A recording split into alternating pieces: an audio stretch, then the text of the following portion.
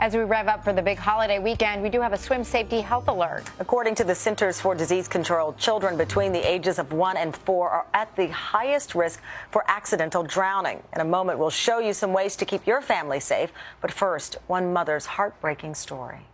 Monique and Bill Tischer will always cherish the 2 years they had with their daughter, Violet. She was just funny. She was just really funny. She liked to laugh. She liked to read. She liked to dance. The youngest of 3 children, Violet was always close to her mom's side, often mesmerized by books and the family dog. A stay-at-home mom, Monique thought she and her husband had taken all the right precautions to keep their kids safe. We had a gate that she had to go through, and the door and the lock on the door, and it wasn't enough. One afternoon, minutes after sitting down to send an email, Monique's worst fear came true. I started the email and Violet was at my feet. And by the time I sent the email, she was gone. I rushed out of the office and she was nowhere to be seen, and the back door was open. And I just knew something was wrong. And I ran out here and found her in the pool. Monique tried to resuscitate her and called 911, but Violet did not survive. I pulled her out and started giving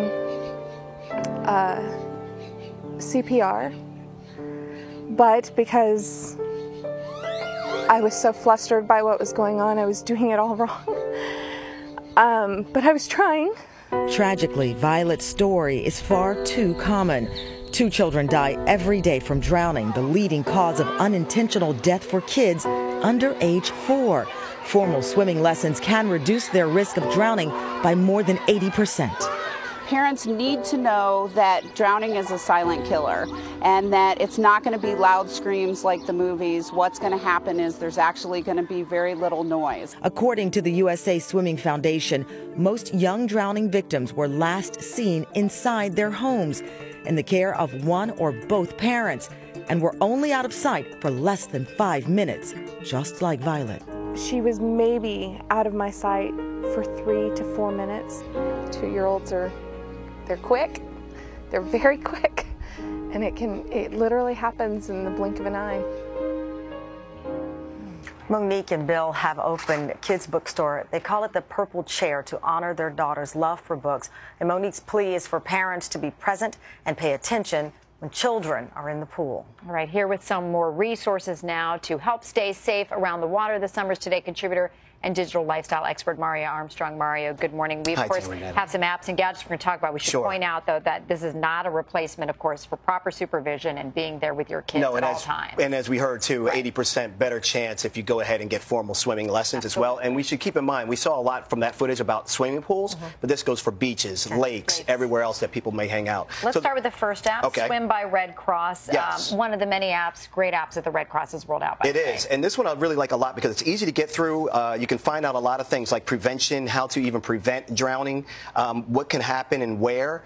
There's video clips in here as well that you can go through. Lots of great, how to wear a life jacket, but my favorite is the kids can take quizzes.